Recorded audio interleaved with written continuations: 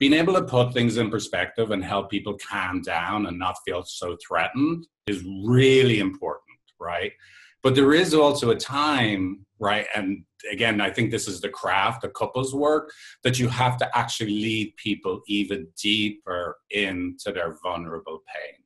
And so instead of actually putting in perspective and everything is okay, you're actually helping them to surrender to what they first feel as hopelessness, but to just like, this is terrible. I'm hurting so much being disconnected from you.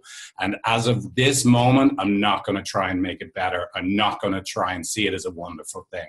Because it's when people go down to that place and they're actually softened, if they can engage with their partner from that place, that's where they can find each other again and reconnect with each other. So you got to do both.